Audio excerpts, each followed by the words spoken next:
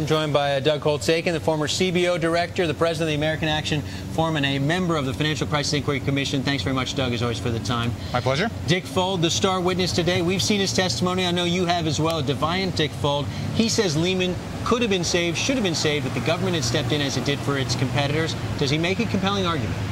He makes his case in his written statement. We'll see what he says today. It ought to be fascinating.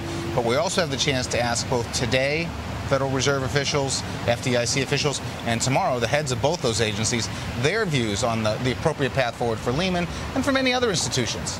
What is your own sense? I know you were advising John McCain at the time of the financial crisis, the issue of too big to fail. Should the government have stepped in and helped any of these firms? I think there's always a case made for the government to keep its hands off failing institutions. That's been a hallmark of American commerce from the founding of this country. We've had extraordinary interventions throughout history. And we've also had Congress rein in regulators. With 1990 Fiducia, again with the most recent bill, constraints on how you can step in. You're seeing the tension between what we'd like to be the way we do business and how it happens in a crisis. There are a lot of people who look at this situation. We've heard Dick Fuld testify. He's kept a low profile, but he's testified twice since Lehman's bankruptcy. Some people question why he doesn't take more responsibility for what happened at Lehman. Again, you've seen his testimony. Your initial take on that? We're going to find out. I think one of the real insights we've gotten out of this series of hearings is in institution after institution, we saw dramatic failures of risk management. If you go back to the AIG panel, sort of a complete absence of recognition of their own liquidity exposure. So we get to ask the same questions of Dick Fuld that we asked the Bear Stearns, the AIGs. What went on inside Lehman? What is the question you want to ask Dick Fuld most? The question I want to ask Dick Fuld most is, did you expect the government help all along?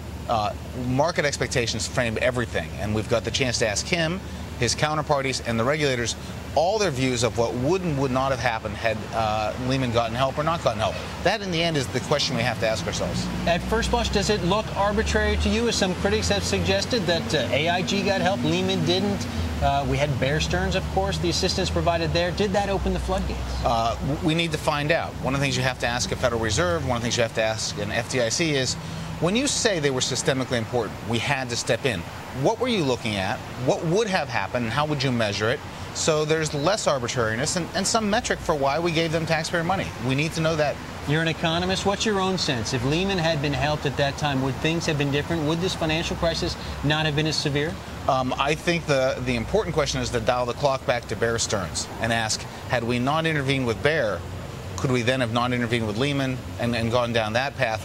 We'll never know. Having helped Bear Stearns to not help Lehman, the unevenness of that treatment, I think, sent markets really into a panic. Now, he's one of several witnesses today. You've got, again, the Fed chairman, FDIC chair tomorrow in their testimony. Who are the other witnesses you're most interested in talking to today? I know Robert Steele, the former Undersecretary of the Treasury, CEO of Wachovia for a time. He's also testifying. Is he on your list? He's on my list because he carries two roles. We do get to ask him about Wachovia, an institution that got some help.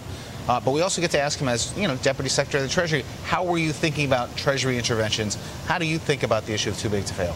All right, and what about Fed Chairman Ben Bernanke? Again, he's going to testify tomorrow. You have tough questions for him? We have lots of questions for Mr. Bernanke. I mean, the Lehman episode is simply one instance of the Fed deciding not to help, and in other cases they did decide to help. And we, to this day, do not know how they made those decisions. I think it's time to get a better account of that. All right, let me just ask you finally about the FCIC, the process overall. These are the last big public hearings here in Washington. You still have some field hearings left there. Some people questioning, has this all been worthwhile? At the end of the day, Congress has already moved on, written legislation. Are you all going to deliver on December 15th the kind of report that you'll be proud of, that the country's going to be proud of? I expect to deliver a report we're proud of, but more than that, we will deliver to the American people all of the materials we've gathered, both in the public hearings and in the private memoranda that we've gotten from officials, the questions they've answered for us, the documents that we've requested from them. There will be an archive that the public can use and decide for themselves what caused the financial crisis. Is the Commission going to have unanimity on this? The Commission is like any group of 10 people with strong views. We don't agree on everything. Our job between now and December is to find out what we can write down as a consensus report. Doug Holtz-Eakin, as always, we appreciate it. Thanks very much. Dear